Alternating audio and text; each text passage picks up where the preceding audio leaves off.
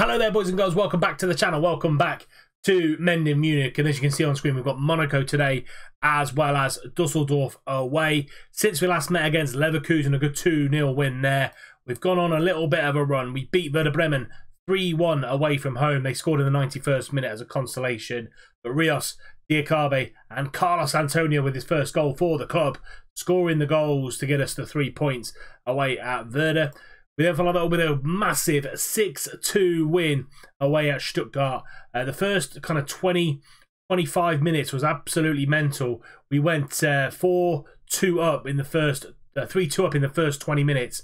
Abraham on 6 minutes, Foden on 7 minutes, Edimario on 11 minutes, and Hartman and Afalobai with the 2 goals for them. And then Hudson-Odoi just took the game by the scruff of the neck and scored a hat-trick in the 33rd, the 50th, and the 91st minute to make it 6-2. So fantastic win for us there. First game of the Champions League was a pretty straightforward one. A highly rotated side going over to Copenhagen and winning the game 3-1. DeMarco with a penalty, Carl Jenkinson with an own goal, and Sergio Rios with the winning goal there. And Daniel Vincente with an own goal for Copenhagen. Not the best starts to his Munich career. And then the last 3 games have been really, really tight. A 1-0 win at home to Bayern. Tammy Abraham on the 18th minute. He did also miss a penalty in that one, but we scraped over the line with a win. A 1-1 draw against Leipzig. We were leading with 10 minutes to go, but Huang Hee-chan scored the goal for Leipzig to share the points between the two sides. And then Heidenheim came to Munich and a 1-0 win. Cordier scored his first goal for the club on the 35th minute, and again another good set of 3 points. This is how the league looks. We are 1 point ahead of Köln, 3 points ahead of Leipzig, 4 points ahead of Schalke, and then a massive 6 points ahead of Mönchengladbach, Leverkusen, Bayern and Wolfsburg. So and then 7 points ahead of Dortmund. So we really are well and truly ahead of some of the big boys in this league. Oliver in the top rating, 7.67 for his couple of matches since he's come back into the squad. And Raddy in the top 3 for clean sheets, which is good to see. This is how the Champions League group sits. We are joint top with Monaco, who we play today, and Copenhagen and Porto on 0 points. So the season at the minute is going really, really well. We've got 2 really tough games coming up for you today. And actually, wow, Köln coming up over the horizon as well. We might bring you that tomorrow, first versus second, plus the away game at Porto. But this is going to be the team that faces Monaco in this game in the Champions League. We've got Raddy in goal, Hoover, Clayton, Diakabe and Martinez at the back line. McKennie comes in as that ball-winning midfielder, and Edimario as the deep line playmaker. Oliver on that right-hand side, Hudson-Odoi on the left, and Foden in behind Tammy Abraham. On the bench, Strangle, Vincente, Quintana, Rios, Cordier, Tahavi and Carlos Antonio. Let's get into it. Let's go and get 3 more points in the Champions League. Eriksson on the edge, going for a free kick, and he shoots just over Christian Eriksen. What a player he is. They've got Sterling, Eriksson, Ronnie Lopez, Mbolo, Andre Gomez. They've got a fantastic squad. Militao at the back, Lenglet at left back as well. So they've got a really, really talented squad here at Monaco. And down the line too, Lenglet, he's got to cross in, but Diakabe gets that ball clear into Eriksson, and Eriksson, far too much time and space on the edge of the box, puts Monaco 1-0 up after 11 minutes. And just looking at their squad, I think they are going to be the front runners in this group. Lenglet down that left-hand side, he whips the ball in. Good header away from Diakabe, but falls kindly to Christian Eriksen, and he puts it past Raddy. 1-0 Monaco. Hoover throws the ball into Foden, but gets it way as far as Edimario. He's in on goal and he shoots, he scores. Edimario's 3rd goal of the season brings us back level within a minute.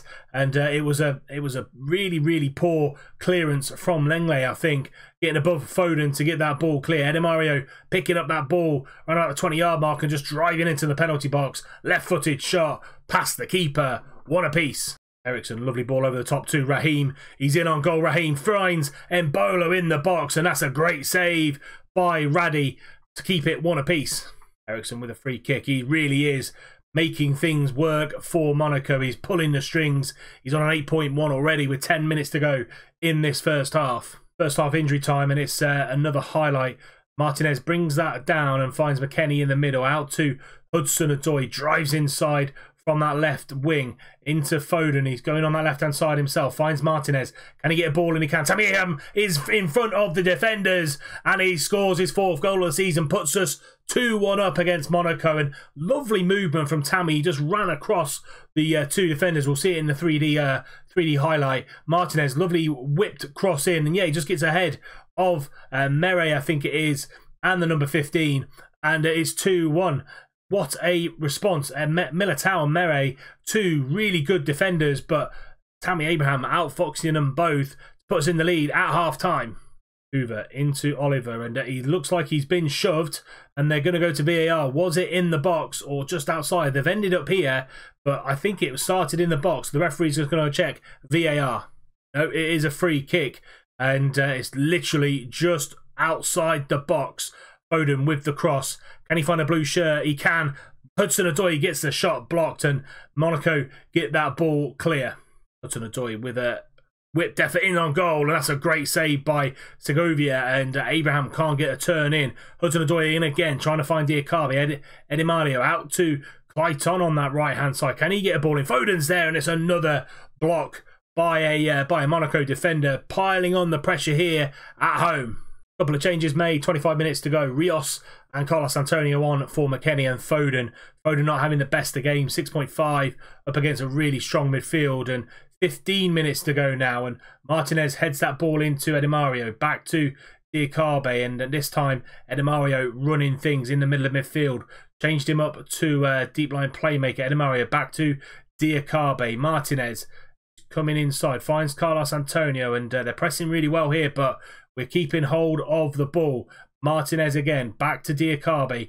And he can go across here, but he's going to bring the ball out himself and find Hudson-Odoi down this left-hand side. He's just charging down that wing into Tammy Abraham. Oh, what an opportunity. What an opportunity to put this game to bed. There we go, full-time whistle goes. Tammy Abraham's injury time winner in the first half. Puts us over the line and gives us 3 more points in the Champions League against a very, very good Monaco side. Let's see how Porto got on against Copenhagen and where that sits us in our group.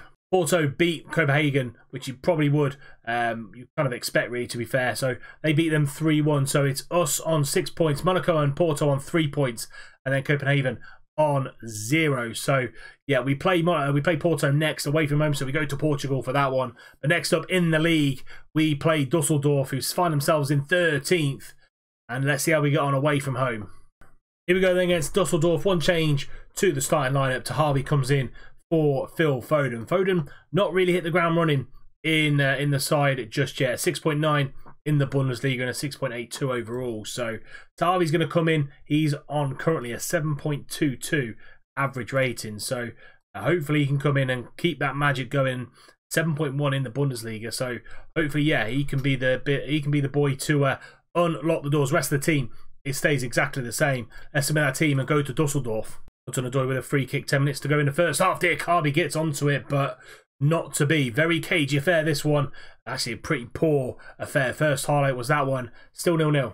Injury time of the first half again. Edi Mario finding Tahavi. Tahavi comes inside, tries to find that reverse pass to Tammy Abraham, and now Diakabi knocks that down to Weston McKennie. Into Edi Mario again. Can he get the ball forward to Abraham? No, trying to find Oliver on that overlap. We get the ball back out to Martinez, who goes back inside to Diakabi. We recycle again.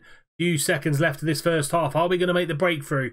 Edi Mario this time into Tammy Abraham, holds the ball up into Tahavi, into Hudson-Odoi, goes for a daisy cutter, but it's off target, and that's going to see us through to half time. Hudson-Odoi going to get that ball into the back post. Tahavi's there. He's been brought down, and I think it's going to be a penalty. They are going to check VAR, and it is. It's going to be Tammy Abraham. Missed his last one a few weeks ago in game. Can he score this one to put us 1-0 up? Yes, he can. Tammy Abraham scores his 5th goal of the season, and he breaks the deadlock here 5 minutes into the second half. Edi Mario picking the ball up with 25 minutes to go in the middle of the park, and lovely little 1-2. Finds Hudson-Odoi driving inside. Can he go for goal? He can. It's just wide of that post. Not been as clinical today as we should have been. Edi Mario out to Hoover, and he comes inside, finds Edi Mario again, finds Tammy. Tahavi now pushed over to that left-hand side, trying to find a ball into the middle, but can't find him. Marquez now, one-on-one with Diakabi. He finds his strike partner over the top, goes for goal, and Philipp Amensdorfer puts it to 1 apiece, and against the run of play, as you can see from the stats. But we haven't put this team away. Had loads of chances to do so, but they hit us on the break. Marquez over the top to Amensdorfer, and he just runs away from Clayton and puts it past Raddy. 1 apiece. 5 minutes left of the game. Clayton back to Raddy, and we switch the play over to the left-hand side. Into Quintana, into Foden. Back to Quintana, over the top to Tammy Abraham. He's in on goal. Can he score a second? Yes, he can. Tammy Abraham to the rescue. His second of the game. 6th goal of the season. And hopefully 3 points for Munich. Lovely play from Quintana and Foden in the middle of the park. He goes back to Quintana. Lovely ball over the top to Abraham. Centre-back was a bit static there, and he just passes it into the back of the net. 2-1 Munich. Icardi picking up that loose ball, finds Eddie Mario in the middle, being pressed, but finds a lovely ball through to Foden. Hoover on the right-hand side, lovely through ball to Tammy Abraham, but it's going to be called off for offside, and it's not going to count, I don't think. No, it's not. 2-1 to Munich still. Here's the highlight. Ball over to Hoover, lovely cross, and yeah, he is just offside. 2-1 into injury time now in this game. And there we have it, full-time whistle goes. Another dominant display from this Munich side. Tammy Abraham with a brace. And 2-1 wins in today's episode. Match day 7 has finished in the Bundesliga, and it sees us 4 points clear of FC Köln, 5 points clear of Red Bull Leipzig, and a further 7 points clear of Mönchengladbach, Bayern, Bayer Leverkusen and Wolfsburg. So good start to the season. Only team unbeaten this season so far. We will be back straight after. No missing any other games here. Köln and Porto are going to be the next 2 games for you tomorrow. 5:30 as always. And that is it for today's episode. If you have enjoyed it, please do drop it a like. Subscribe to the channel if you're new and you don't want to miss any more content. Remember, tick the little bell icon so you're notified every time a video goes live. And until next time, when we bring you first versus second in the Bundesliga and we go away to Portugal to face Porto in the Champions League, I'll see you soon.